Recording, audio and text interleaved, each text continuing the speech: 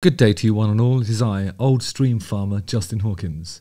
Today I'm talking about this startling piece of news that has just appeared on my desktop. So apparently babies that were born during the pandemic have extra big eyes and they come out with funny stuff because they are actually ancient souls.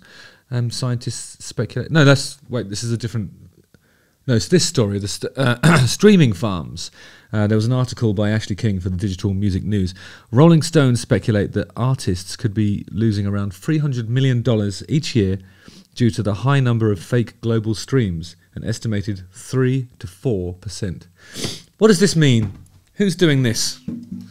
Who are these monsters that are cruelly creating an imbalance in the streaming charts? To what nefarious end? Who's benefiting from this, and why haven't we stamped it out? Sorry, I'm getting all excited because, you know, this is big news. Justin Hawkins writes again. And what do they mean by ancient anyway? Do they mean like the 7th time around or so? I don't know.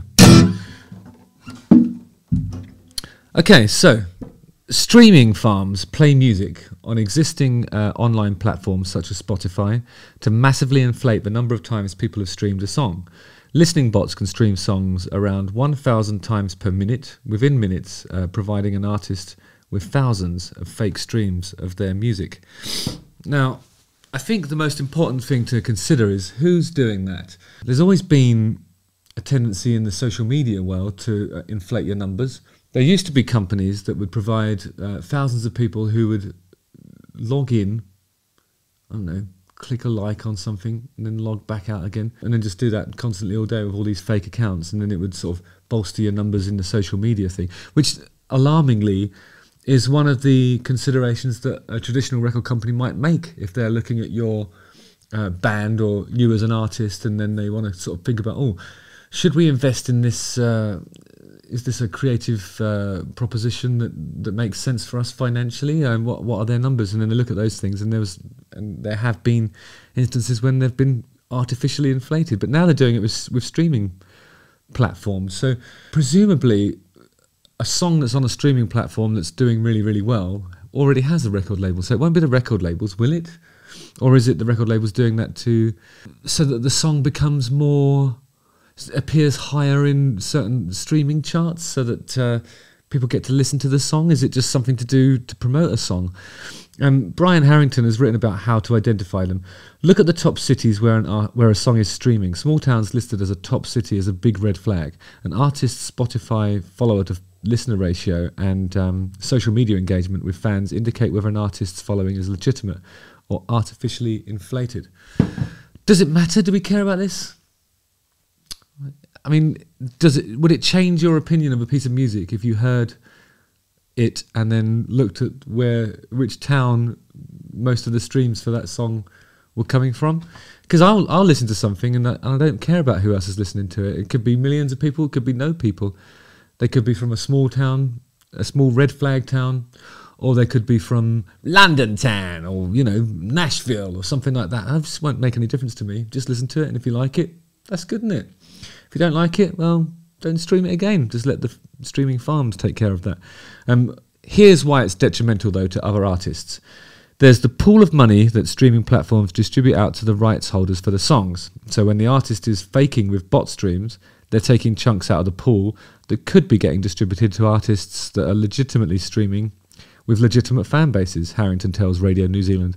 And it's already diluted so small that it doesn't make a massive difference. But over time, that can account for lost money, or a lot of money. He explains that while the practice keeps money from other artists, it's more about getting attention by faking attention until it turns into real attention by generating revenue. I think that's what I was just suggesting a minute ago. So I reckon it's just a way of making people sit up and take notice of a song. But the reality is, I think you can lead a horse to water, but if the water tastes like shit, it's probably not going to drink too much of it before it realises that the water tastes like shit. So, you know, you can have a stream farm that's taking, for example, what's the biggest Dumpy's Rusty Nuts hit? Let me just look on Spotify. Actually, I'll do it on my phone. Let's go to the second most popular song on Dumpy's Rusty Nuts. It goes, Box Hill or Bust, I'm happy.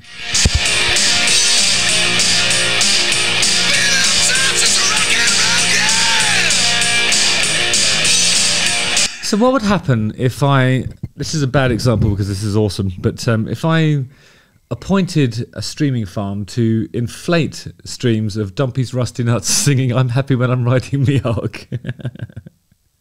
would it then appear in Spotify charts and would, alongside the likes of Sam Smith, who I'm convinced has a fan base that is basically streaming it non-stop and then going into a coma and letting it stream on?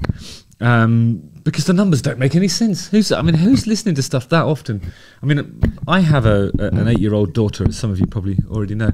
She listens to things over and over and over and over and over and over and over and over and over and over and over and over and over and over again. I think that probably gives an unreasonable indication of the popularity of a song. It just means that one person enjoys listening to it again and again. I think that's one of the problems with streaming, is that there's no accounting for taste. You know what I mean? Like, so whereas in the past it would be one small child buying a single, for example, it might be Shut Up Your Face by Joe Dolce.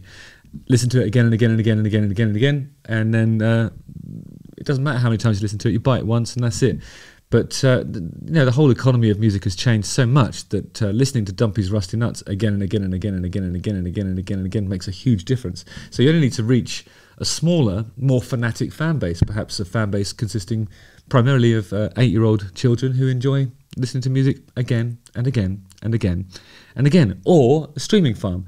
But at the end of the day, even if one child listens to a song 8 billion times and it comes up on your thing and then it's this.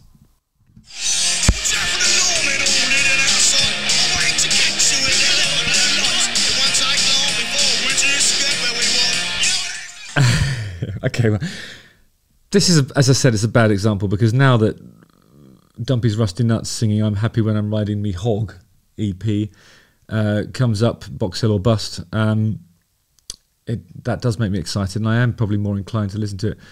Shit, this thing's working, isn't it? That's why they do it. If it's something that I just don't think is very good, then it's not going to make me listen to it.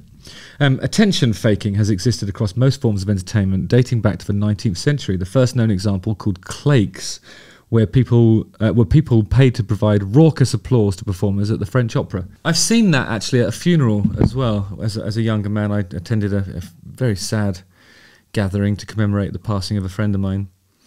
And there was one person at the back who was obliged to, sing raucously when the hymns were going, because otherwise everyone's just weeping. I was weeping. But this guy was singing quite horribly out of tune, so it was like the beginning of every... and it's just loud, it wasn't in tune or anything. And it was actually did actually provide some relief for me. I managed to laugh my way all the way through the service, and the family of my fallen comrade have never spoken to me since. I blame that guy, and I blame streaming farms as well. Does this prove that technology is still hindering the music industry rather than helping it? I mean, I think if indeed it is a popularity contest, then this is definitely muddying the waters and making it less clear as to who deserves the plaudits, really, according to the wisdom of the crowd, But I don't think it makes much difference when it comes to actual critical thinking. When you actually listen to something and deciding for yourself whether you like it or not, it shouldn't matter that millions and billions of other people appear to have streamed it. Fuck those people. It's your own brain. You've got to think for yourself, Are people too used to getting things for free now that they're unlikely to pay for albums again, let alone singles? Well, music itself has regressed. When it first began, it was a service. It was something that minstrels played to, portly kings in courtyards within castles up and down the great nation of Middle-earth. And then gradually, with the advent of recorded music, it became a product. So it was something that you could buy and hold in your hand, a product. Now it's not that anymore. Nobody buys that and holds it in their hand anymore. Of course, there are peripheral products that you can consider merchandise associated with the creative act itself, but music has become a service. So what you're actually paying for is to see a band play live, or you're paying for the pleasure of streaming it momentarily. So it's regressed. Music is a service. That doesn't mean it's free necessarily, but for a lot of people it is actually free, because there's a way of consuming anything for free if you're not prepared to pay for it. Nobody can force you. Yeah, we'll put the link to this original article in the description. Have a look at it and see what you think. Also, you can do a lot worse than listening to Joe Dolce and Dumpy's Rusty Nuts. I'll do more on both of these bands in the forthcoming ensuing one day. Justin Hawkins writes again.